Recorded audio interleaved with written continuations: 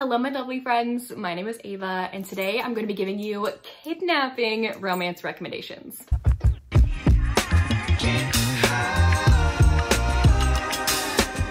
So these are romances where someone in the couple kidnaps the other person and they end up falling in love. I want to show off my shirt for a second because it totally fits this video. So a lot of romances by Ruby Dixon, the IPB series, are kidnapping romances. I'm going to be mentioning one of them today because the whole video could be about IPB. So I wanted to show off my shirt. This one says, "Take me to Not Hoth." Look at that. It's so cute. I just want to show it off because Monica got that for me, I believe last year. Please go check out Monica. I'm going to link her down below. She recently started her channel and I just love her. She was so sweet and got this shirt for me. And I just have to shout her out every time I wear it because it was so thoughtful. And I thought it was the perfect fit for today's video. And also, if you hear a ball bouncing, it's because there's a certain ball-obsessed boy next to me, right? Yeah. Okay, so IPB. We gotta talk about IPB. So a lot of Ruby Dixon's books have this trope in it, and so that might be why I'm a sucker for it. So I'm just gonna be mentioning one of them today. I'm restraining myself, okay? And that one is one of my favorites in the series, which is Barbarian Mind. I recently got this one. This is book 4 in the series in the newer edition. I also have the older one. I love both of them. They're iconic. So this one is about Harlow and Rook. If you don't know what the Ice Planet Barbarian series is about, it's about blue aliens who have cooeys in their body, which are like symbiotes that indicate and hum to them whenever their mate or lifelong partner is near. And so each book in the series is about a human woman who has crashed on this planet and her finding her mate with one of these blue aliens on the planet Not Hoth. Harlow gets kidnapped in one of the previous books in the series. Like, people are freaking out, like, where did Harlow go? Why is she missing? What's going on? This is the book about what happened to Harlow. She is out wandering the snow, like trying to find something, and she gets basically hit over the head with a rock by Rook, and he ends up kidnapping her. So the Sakui blue aliens in here, they're all in the same group. They all live together. Everyone knows everyone. Everyone lives in the same cave. But Rook in here is someone no one knows about. He's a Sakui alien who lives all on his own in the wilderness. He doesn't know that there are other creatures out there on the planet.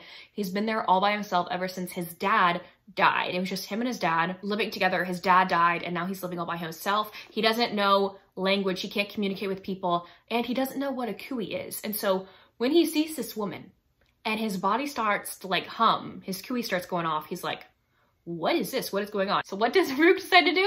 Hit the woman on the head with a rock and kidnap her. And so a lot of this book is a language barrier trope. Harlow and Rook do not speak the same language, and she's trying to teach him English and trying to figure out how to live on this planet with this new alien man she's never met before. Harlow in here is also going through some stuff in and of itself. She is terrified of an illness coming back, and she doesn't really know how to communicate that with Rook. But I just love Rook. He's such a sweet boy. It doesn't matter that he hit her over the head with a rock and took her. Like, I still love him.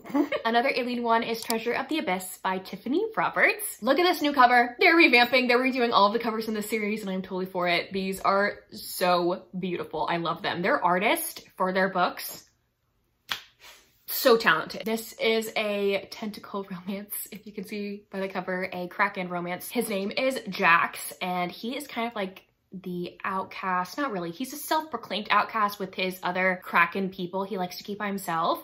And so one day when he's exploring the ocean, he ends up across Macy, who's in this rowboat with this man. Little does he know that Macy is a human woman who is on this boat with this man who is about to propose to her. She knows he's going to propose, and she's gonna say yes, even though she doesn't want to, because that is what her family expects of her. But then there's a storm that comes and the boat capsizes, and Jax ends up saving her, but then kidnaps her and takes her to his cave and keeps her there. And she is adamant of returning. She's like, let me out right now. I need to go back to my family. And he's like, but you're mine. Like, what do you mean? No.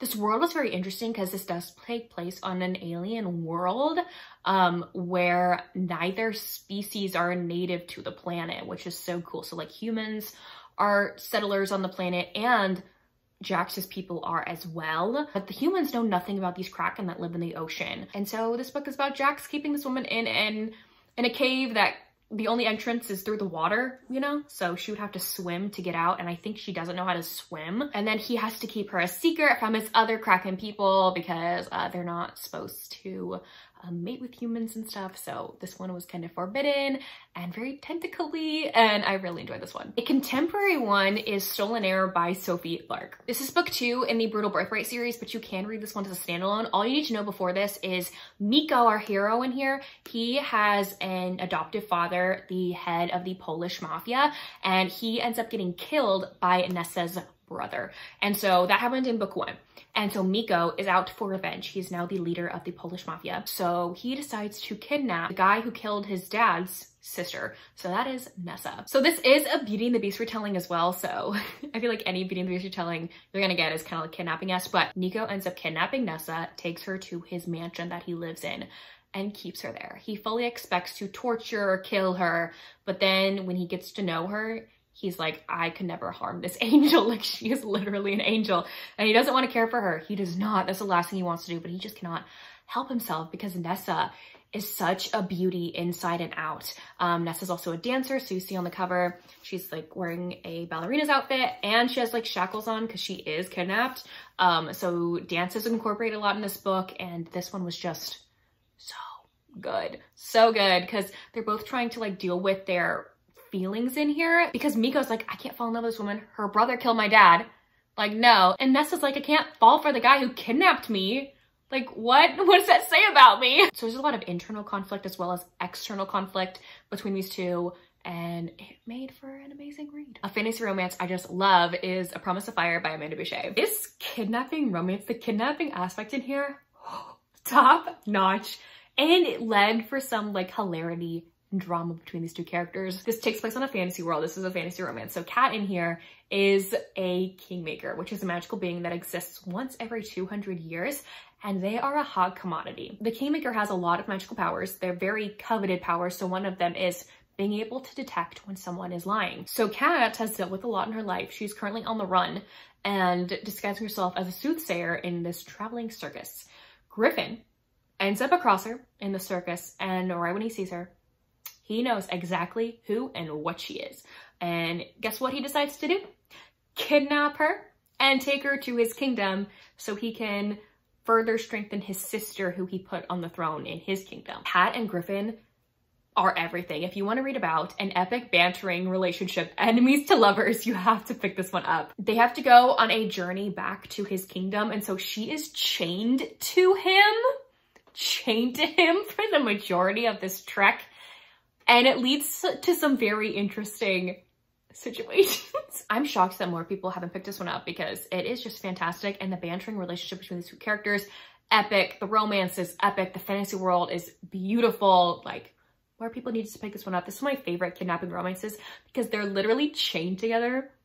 Like, it is so good. Another fantasy one is Phoenix Unbound by Grace Draven. This one's about Jeline and Azarion. Azarion in here is a gladiator slave. He is forced to fight people to the death all the time. And so he's been this gladiator slave for this evil empire for years. Once a year in the empire, they take women, one woman from every village, and sacrifices them on a pyre in front of everyone once a year. Jeline is one of the women that is picked, but no one knows that she has magical like fire power, and magic was outlawed in the empire years ago, and anyone who has magical powers will be, you know, but she has another magical power where she's able to glamour herself as someone else.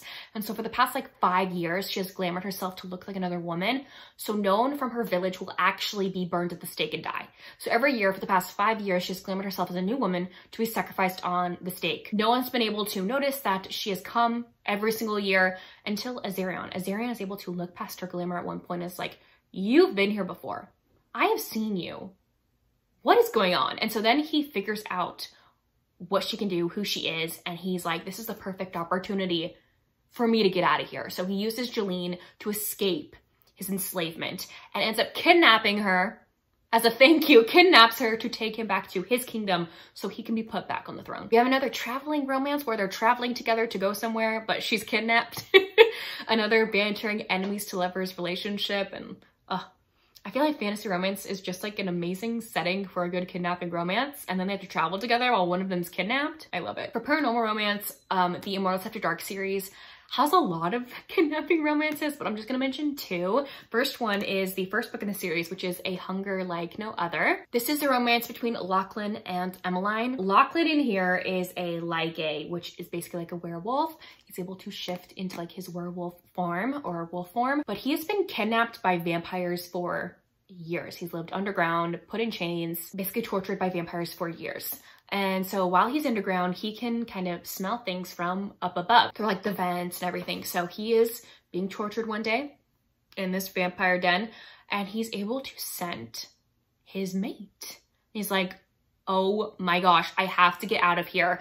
What if her scent goes away and I can't find her? Like, I need to get out of here now to find my mate. So he ends up breaking his own leg to go and get out of the chains and go find his mate. He ends up finding her to be severely disappointed that his mate is part vampire. And he is so angry. He's so mad. He's like, vampires have tortured me for years. Why has fate deemed this little woman who's part vampire to be my mate? And so he's so angry, but he can't help but be totally obsessed with her because that's his fated mate. So what does he do? He kidnaps her. Emmeline in here is very sheltered and hasn't really experienced a lot in life. And so she's very shocked when this Lygae comes up to her and is like, you're my mate, how's this possible? And he's very upset with her, when she did nothing wrong. And so it's about the two of them obviously falling for each other, but they don't like the other like species or whatever. And she's kind of scared of him a little bit. So this one I feel like is a great start to this amazing paranormal romance. But this is a great start to this amazing paranormal romance series. A lot of books of this series have this trope like IPB, so I am obsessed with it. Then the most recent book in the series, which is book number 18, Monroe, also has this trope. I don't want to say too much because this is book number 18 and you've met one of the characters in like the previous books in the series. So Monroe is also a Lygae, so like Lachlan from book 1. He has been taken by some evil like scientist people who want to experiment on him in his wolf form, but he won't shift into his Lygae form. But then they end up going through time and figuring out who his mate is. They have to go back in time, I think to like around the 1930s, 1920s, and plucks her out from time and brings her to him. Her name is Wren, but then they kill her right in front of him. And he is devastated, and he's made it his life mission to go back in time to save his mate from being taken again and to make her his. So he does just that. He goes back in time, there's time travel in here, to go and find Wren and kidnaps her from her year and brings her back to his, or forward to his, if I can say that. Sorry, time travel is kind of finicky to talk about, like, it's very weird. That's all I'm gonna say. He does kidnap her from her time and brings her to our time. So it's very, very interesting. Next are two books a part of the same series. So this is book number 4 and book number 5, a part of the 7 Brides for 7 Alien Brothers series by Honey Phillips. So the first one being Drakkar. This isn't the first book in the series, but the first one I'm going to mention. This is book number 4 in the series. But if you don't know what the 7 Brides for 7 Alien Brothers musical is, I recommend looking it up. You read about in book 1 of this series that our heroine ends up moving in with these aliens, these 7 aliens, because she marries one of them. And one night she decides to tell this story about how this ragtag group of men who live together decide to go and kidnap women from a neighboring village to marry them. And they're like, oh my gosh, so that's how we get human women to be our wives. We have to go kidnap them. So a lot of the books in the series is about a alien going to kidnap a human woman to make her his wife. So Drakkar in here is one of those. He flies to a nearby village and saves this woman from a precarious situation, an abusive situation. Her baby daddy is not the nicest whatsoever, so he saves her from the situation and her baby and kidnaps them and takes them to his cave, and they live together and they end up falling in love. That's all I'm gonna say. But these books are so quick and fun. They're under like 150 pages, and they're really good alien romances that I just really, really love. And so Endark is another one. You get to read about the hero of this book kidnapping the heroine from the village. But this one has like a fated mate aspect to it. He is able to like hulk out a little bit, like get bigger and everything in his like beast form when he is quick to anger. And then also he's in danger of being in his like beast form forever if he's not able to find his mate. And so he's very happy when he ends up finding out that his fated mate is one of the women in the village, and he ends up like knocking her out and kidnapping her and taking her to his cabin. But he's in for a shock when she wakes up and she's like, where's my brother? I don't care if you kidnapped me. Did you take, like, where is my brother? And he's like, you have a brother? I have no idea. Like, I'll go find him. And he's like so shocked. He's like, I'm so dumb. I didn't even think about whether or not this woman had like family. I was just so set on like taking what's mine that he didn't stop to think about if she had family she had to take care of. And that's all I'm gonna leave you with that one. But this series is really good. It's like chock full of kidnapping romances. And the last one that I love to mention is a historical romance. This is Wicked Designs by Lauren Smith. This is the first book in her League of Rogues series. Godric in here, he is the Duke of Essex, decides to kidnap Miss Emily Parr because her uncle, who's her guardian, owes him quite a large sum. So he decides to kidnap his niece in order to get said sum. But then the kidnapping does not go according to plan when he ends up falling in love with the woman he kidnapped. And there's a lot going on in here too, because the heroine is not happy that she's being kidnapped, but she sees the positivity in it at the same time, because that means that she might not have to marry this gross man that her uncle was gonna like set her up with. She's also telling Godric, like, do you realize by kidnapping me, you ruined me. I have no possibility of having like a good marriage, like ever, because you kidnapped me and you ruined me. Like, you have to marry me. And he's like, I'm not gonna marry you. I'm not marrying anyone. No. And she's like, you are freaking marrying me because you ruined my life. So I just love how headstrong both of these characters were. This made for a very entertaining historical romance. Anyways, there you have it. Those were 10 kidnapping romances for you. Please let me know down below if you've read any of these books or if you plan to. And if you don't feel like commenting any of those things, you can leave me the chain emoji in the comment section down below. But anyways, thank y'all so much for watching. I will see y'all soon in my next one. Bye y'all.